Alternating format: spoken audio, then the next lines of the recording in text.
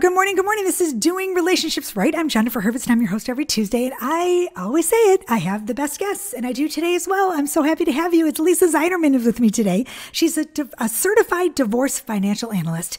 Now, listen, everybody, I've had financial analysts on my show before, but the topic we're doing today is, honestly, it's new. And it's a new one. You guys are going to love it. I know when you reached out to me, I was a little bit nervous about this topic. It's a little controversial, but I'm ready to get on it. Lisa, how are you, honey? Thanks for being here this morning. I'm great, and I'm so excited to be here.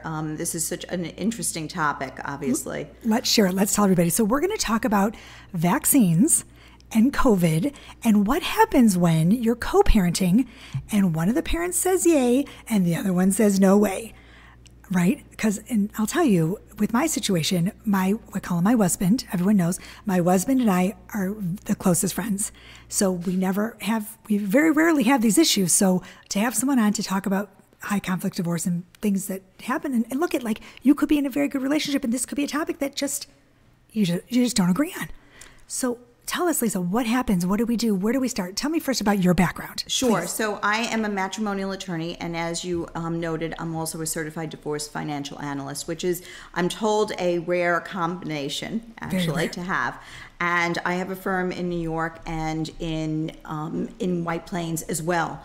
And we handle high conflict divorces, complex financial issues, and complex custodial issues. And one of the topics now that we are starting to deal with in a bigger way is going to be the vaccine debate, I would call it. Right now we have had a lot of disputes about whether children should attend school virtually or in person, the risks that are involved in terms of in-person learning. Just over the last 2 weeks, I have been in court many, many times discussing whether children should be virtual or being in school in person for socialization reasons or for safety concerns, particularly because people also have other members of their household who could be at risk and haven't yet been vaccinated, right. Whether they should be at home. And in fact, we have had a good amount of our clients, I wouldn't say a lot, but a good amount of our clients are having their children tested in the last couple of weeks because their children who are in these so-called safe pods or in these very safe, situations in terms of daycare are unfortunately contracting COVID. Right. Okay, so let's start at the beginning here. Well, back last March when I decided to shut everything down, I have an autoimmune disease. So I've been in my house since last March, legit. And I'm going to tell everyone very honestly, I'm pro-vaccine. I'm like, I could not get it. Thank God I got the first one 3 weeks ago, and I cannot get the second one. I'm like counting the days so that I can leave my house. And I know that every state is different. The way they rolled out the vaccines are all different, and everyone's having, people are driving other places to get it, and people are lying about it. I just feel like everyone should, that's just my stance, take it or leave it. What do you do? What do you do when if my husband said to me, our kids are not getting it, I don't know what I would do. This issue has been around for a very long time. Yes. And I would say probably about 10 years ago, I had a case that I had taken on where the wife had signed away her rights to have vaccinations for her child. And after doing that, she had come to me regretting that she had actually signed away that right. And we had had a full-blown trial on this very issue, having the pediatrician come in and talk about why vaccinations are so important, talking about why the child, would need to go to school and have vaccinations. And then last year, actually in 2019-20, there was an outbreak of the rubella and right. measles, and the law came down that the children had to be vaccinated, notwithstanding even any religious concerns. I now have several cases where children are not vaccinated. And the one parent doesn't always know that the child isn't vaccinated. I mean, at the moment, I literally have a case where the parent was lied to about the children being vaccinated. And when I came on the case, he said to me, I'm not really sure that my children were vaccinated. And I said, I think you should call the pediatrician. And it turned out that the children were not vaccinated and had been going to a religious school, and therefore no one was actually paying close attention. Of course not, right. But this issue is, like many issues, is not an issue that a court can decide. So what a court has to decide is which parent is in the better position to make the decision as to whether the child will be vaccinated. Now, if there's state law and your children have to go to school and there's no exemption, then your children will have to be vaccinated. End of story. But if there's choices involved and there's disagreement between two parents, like many issues, the court is not in a position to decide whether the child should be vaccinated, whether the child should go to private school or public school, or whether the child should be home schooling or in-person schooling. The court is in the position to determine which parent is in the better position and is more thoughtful and has perhaps a bit better judgment as to how to make that determination and whether that parent can put the child's best interests in front of their own interests. And that's how a court is going to decide whether or not a child gets vaccinated, frankly. So it really doesn't even matter on the it's not about the vaccine, it's about which parent is more well equipped to make that decision. That's very interesting. So I have a question for you, Lisa. If your child, my kids go to private school, will this, do you think, in your opinion, I don't know if you even know, maybe you can't answer that, putting you on the spot, will the COVID vaccine be mandatory? They are starting to talk about it. The bar associations have started to talk about it being mandatory. I don't think there's enough research yet in terms of certainly young children. They were starting to do research for children now, I believe 12 to 18. A few months ago, when I had written my article in the New York Law Journal, I think the research was starting at 16 years old. So there's not enough research done yet, I think, to determine whether or not it will be mandatory for children to be vaccinated. But my guess is that eventually it will be. I mean, this is a disease that has unfortunately killed a large population. And to put your children at risk, it just doesn't make sense. Now, there have been mandatory vaccinations, and this goes way back actually to a case called Jacobson versus Massachusetts, where smallpox was involved, and there was a mandate that children be vaccinated, and there was no choice. As I said, the measles outbreak, which actually happened in a county that was very close to where I live in Rockland County, that particular area, everyone had to get vaccinated, and it went up to the appellate division, and the appellate division determined that children must be vaccinated, that there was no choice. So I think that depending upon the severity that is seen in children, and we haven't yet, the UK, I was reading this morning, the UK is starting to see some severity in terms of reaction to COVID in very small children. There definitely isn't enough research yet, I think, in terms of this issue. And I think this is an issue that's going to be on the forefront. Right now, and I think, by the way, there's going to be other issues. What if, as a parent, you've decided not to vaccinate? So, as a parent, you're not vaccinating yourself. Are you then putting your child at risk? That's a huge question. Right? And then what is going to happen in terms of your children's socialization? Are other parents going to want your child to be vaccinated if your child is going to be playing with their children? Will the schools, private schools, public schools, mandate this? These are all issues that are going to be, I think, arising as we go through this particular area. There are so many issues that parents, unfortunately, don't agree on. This will be one of many. Right. So I guess my question for this podcast's sake and for my listener is, what do you do?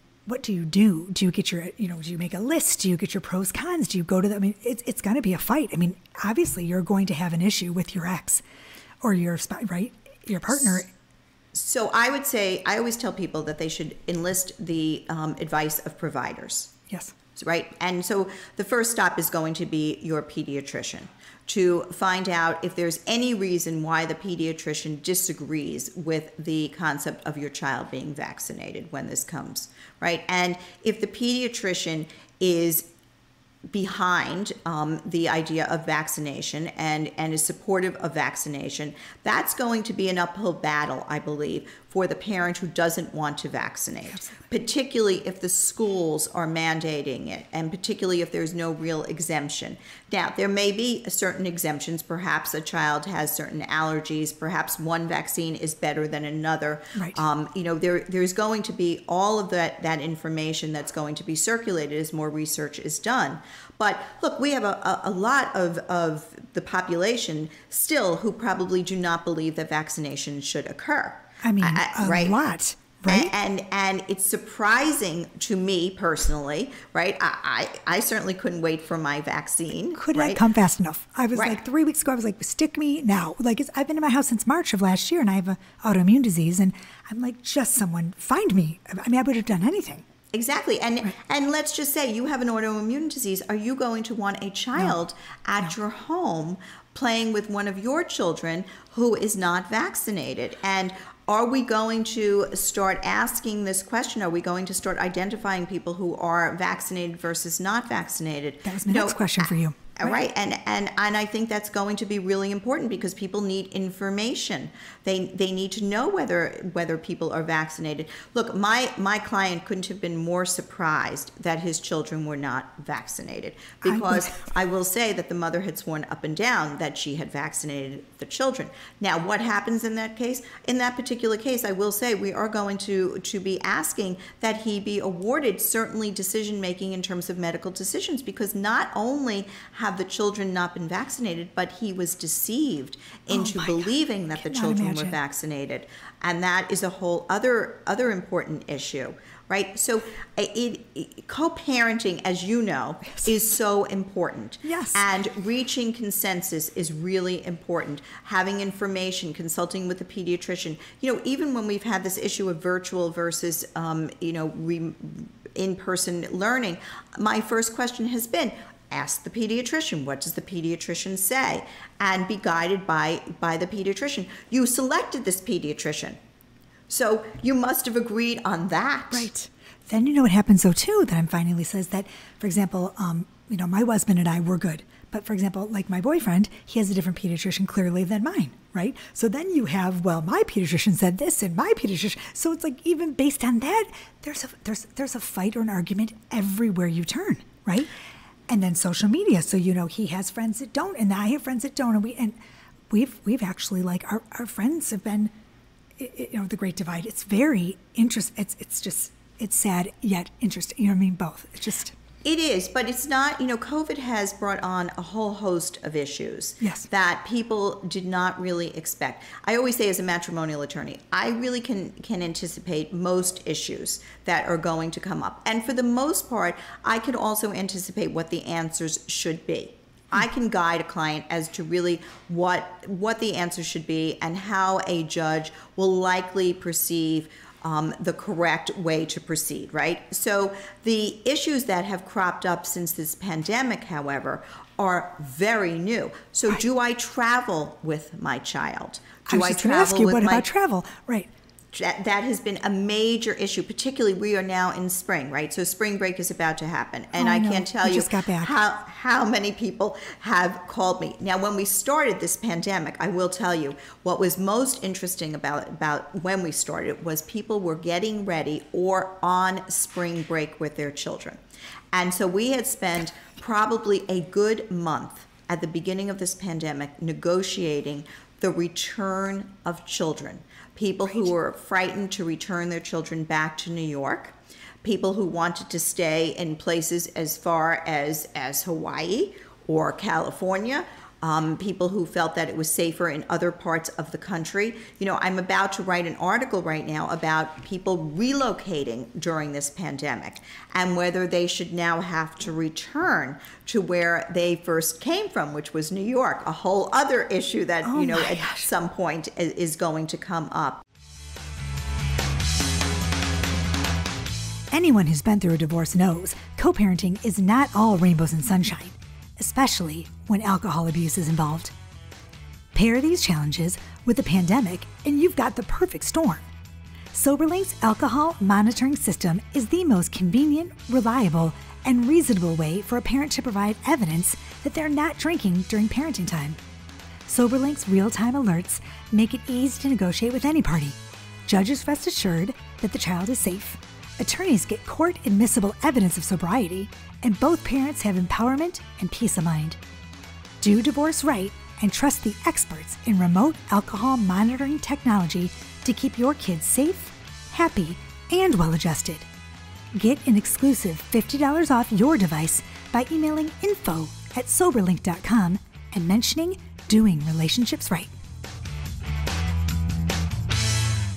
So then when people finally reached a point where we reached a consensus about where they were going to reside for most of the pandemic, we had issues as to travel for business, because some people still had to travel for business, and the following of the CDC rules, and whether people were actually following those rules. And of course, there were parents who weren't following the rules, who didn't believe in the masks or didn't believe that they had to follow the rules. And we were very much telling our clients that they had to be guided by the CDC rules unless there was a specific recommendation from a pediatrician. Right. My mouth is on the floor. My people that are watching my video are like, Jennifer's, but my listeners are like, can't see me. This is just, to me, it's just black and white, right? You follow the rules, you do what you're supposed to do, everyone gets back. It's like, it's like, just makes sense to me. But we just finished, my kids are in private school, so we had spring break was last week. And my sister's in Detroit, she's just about to leave, and we are both like, what do we do? We have seniors in high school. Right. So, it's that whole, you don't want them to miss. But at the same time, you're throwing them into the wolves. Miami, looking at Miami at beach, and they just put a restriction to 8 o'clock. What do you do? And then when they come back, do they go hybrid? Do they go? It's been an absolute. You just pray that everything's. I don't know. Well, that's the problem, right? And Miami was a good example, yes. and will now end up probably with some sort of a super spreader, right? Because of what has occurred in Miami. Yes. Because I think that people are largely not dependable. And that is the problem, right? And everyone has been so locked up. Look, I had my first vaccine, and my husband has had his vaccines now. And I'm about to get my second vaccine this Friday, and I can't wait. I did have a small reaction to it, but frankly, I was told, you still go ahead and get your second vaccine, and that is absolutely what I am planning to do, because I know that is the safest thing to do. And there's just no question I'm going to get my second vaccine. But I will say this weekend was very warm. And so we were out, and we did actually, for the first time in probably about 6 months, have lunch outside with friends, cannot wait. right? Who were 6 feet apart, and we were very cautious. And I said it literally felt like a vacation that we were taking. So I understand that people want to be able to see their family. I haven't seen my daughter for over a year. She's in California. It's mine too. Right? And my daughter's wedding was postponed. So all of these things occur. But I think that safety first. And I think that we just have to be super conscious of the fact that we do need to keep masking, and the children need to learn that this may be a way of life. Yesterday, I was watching CNN, and they are going to have a special this weekend about the fact that, what is it going to look like going forward? And one of the headliners was that this isn't going to be the only pandemic. So we are going to have to deal with this. There is the variants, which we don't know enough about. They're scaring me to death. The variants, if you know anything that you can share, I am horrified, because now they're saying that the vaccine is covering the variants, and then I'm reading they're not covering the variants. I'm having I don't panic think attacks. that they know enough. They don't know and enough. so Okay. again, right, I think it's about safety. The variants absolutely exist right now. They are here. And so, I double mask when I go into any my place. parents too. My parents too. Yeah. I guess that some of my clients look at me as the COVID police. I remember early on, I had a case, and I represented the husband, and the wife wanted to actually go somewhere with friends, and her attorney said to her, well, that might be okay with some attorneys on the other side, but you have the COVID police on the other side, so I don't think that's going to be a good idea. No, that's all. And that social media is a mess too, because you see people like my dear friends who I love, and it's just everyone's going to do their own thing, right? But they're posting pictures and blah blah blah, and then I have friends that are like, well, I have the antibodies, which means they had COVID, so they feel like they're safe. But how long do the antibodies last, and how long are you covered? And people just don't know, right? And it just has been an absolute. It's a mess.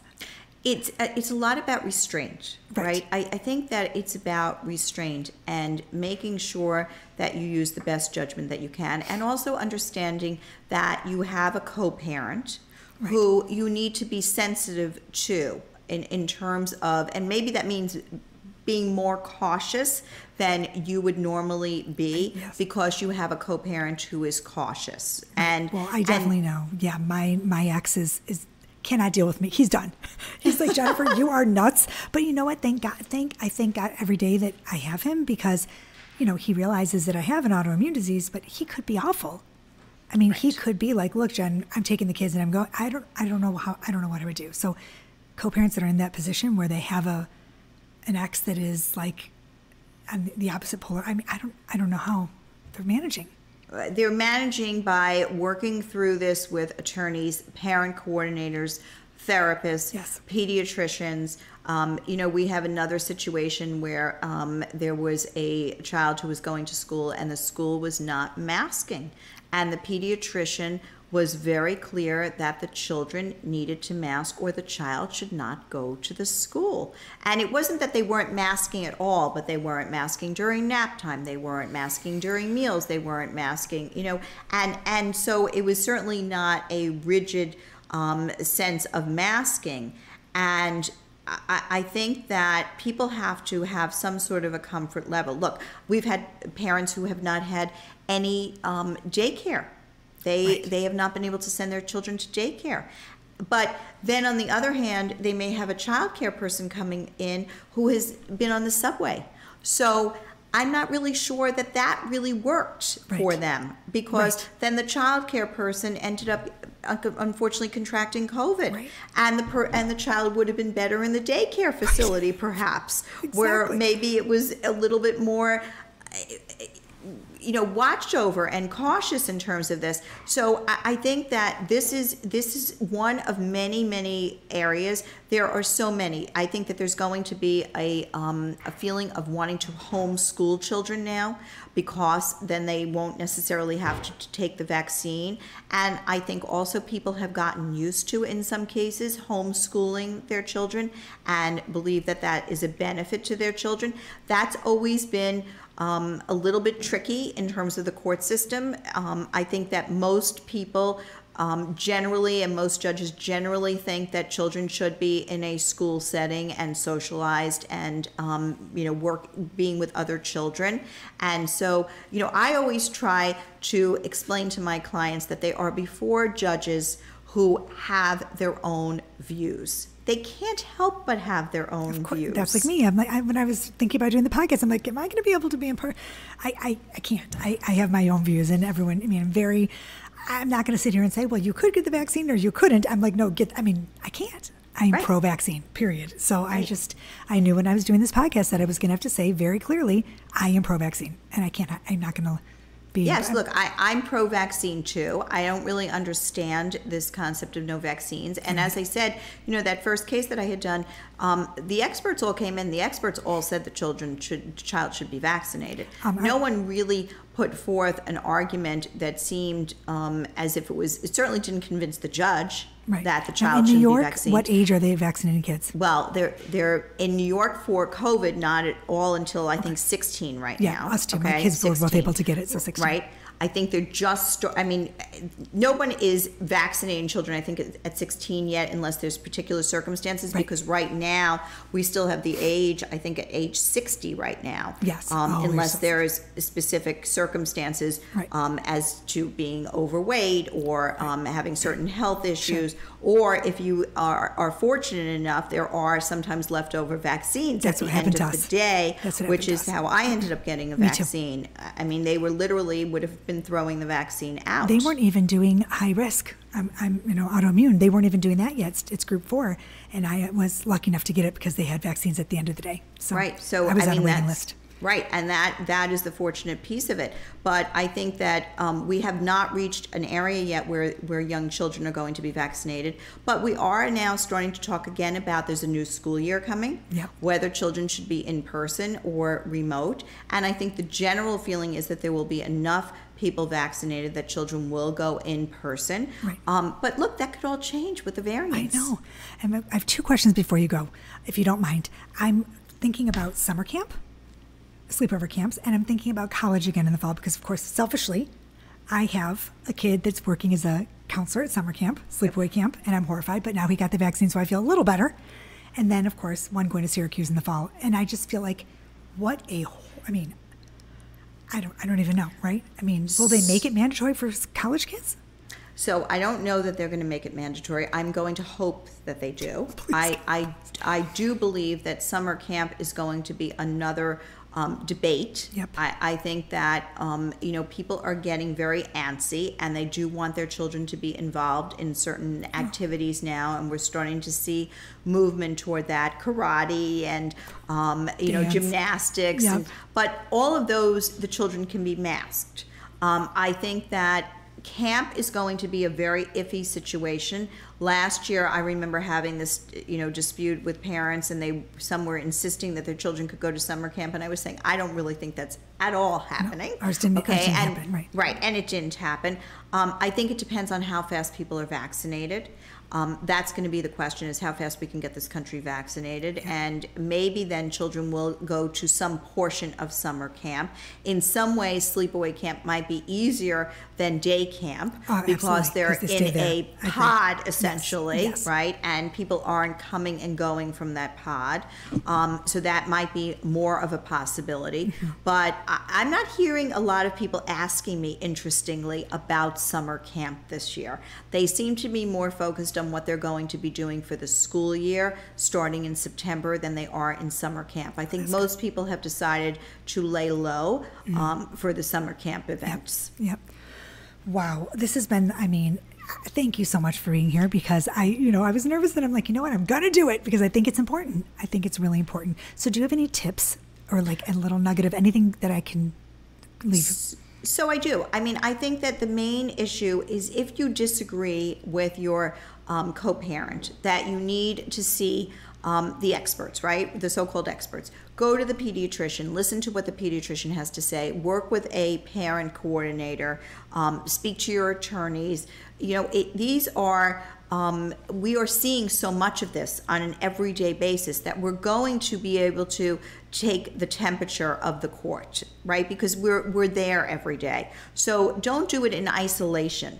Don't make a decision without having all of the information. And I would say be conservative, because being conservative doesn't really hurt. And I think right now being conservative is going to mean vaccinating. I agree. So that's going to be the issue, right? And if the pediatrician is recommending vaccinations and the CDC is saying that vaccinations are safe, I think that the judges are going to err on the side of that caution, as opposed to no vaccines. And remember, these judges are going to be vaccinated, right? So they're going to have gone through it too. Right. Absolutely. Oh, this has been I cannot even tell you how grateful I am that you're here. Thank you so much. So Lisa, obviously people can't reach, you're only in New York, right?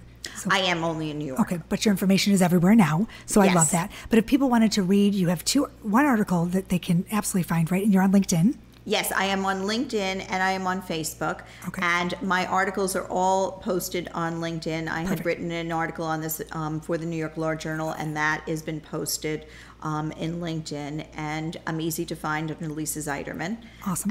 And I'm on the internet, and I have a website, lisazeiderman.info. So lisazeiderman.com. So it's easy enough to find me, as well as all of my articles about these types of issues. And I'm going to put everything in the show notes as well, so it will be real easy to find you now. And I appreciate everything, and this has been a great episode. So everybody listen carefully. Lisa Zeiderman, it's Z-I-E? It's Z-E-I. Oh, it's like my wine shop, W-E-I. Okay, so Z-E-I-D-E-R-M-A-N. And you need to read her articles. You're very smart. Thank I you. feel very smart having been here today. I feel like I learned a little bit more. And please, everyone, I know I'm going to say it, just like I said, I was pro Biden. I'm pro vaccine. Get out there. Do please, please, please, please, if you're my listener, go listen. Get your vaccine. Be safe. Everyone mask up. Keep wearing those masks and everyone be good. And as usual, peace, love, and so much truth, y'all. Lisa, thank you for being here today. Thank you so much. I appreciate it was a pleasure. it. Okay, and thank you so much.